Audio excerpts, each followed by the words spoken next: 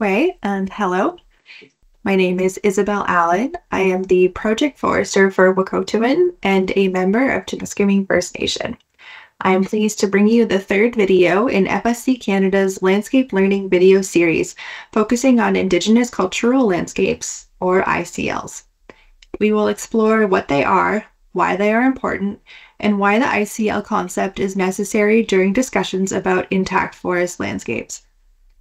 FSC defines Indigenous cultural landscapes as living landscapes to which Indigenous peoples attribute social, cultural, environmental, and economic value because of their enduring relationship with the land, water, fauna, flora, and spirits in their present and future importance to cultural identity.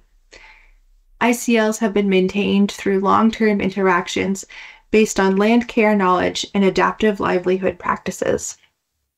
They are landscapes over which Indigenous people exercise responsibility for stewardship. This concept of ICLs was proposed by the FSC Indigenous Chamber as a way to implement the right of Indigenous peoples to free, prior, and informed consent, or FPIC, in the protection of intact forest landscapes. This map, taken from the Motion 34 report commissioned by FSC Canada, shows the overlap between Indigenous peoples' land and IFLs. The report found 483 Indigenous communities were located within 150 kilometers of an IFL, and the treaties and recognized lands of Indigenous people cover almost 217 million hectares, which is 75% of IFLs. These are primarily First Nations lands, as information regarding Métis traditional lands could not be located. This map does not include all lands with treaties, and therefore these statistics are likely underestimated.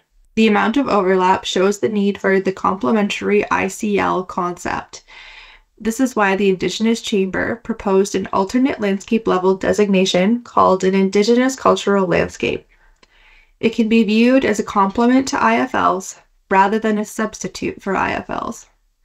The ICL concept was designed to reflect the values and concerns of Indigenous peoples and translate them into resource management actions.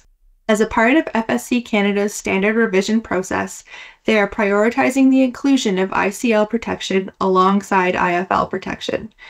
This will help ensure that Indigenous peoples' rights to self-determination and free, prior, and informed consent are upheld at each stage of the FSC certification process. Please be sure to check out the next video in this series, which explores the normative process that is taking place in the revision of the FSC Canada National Standard.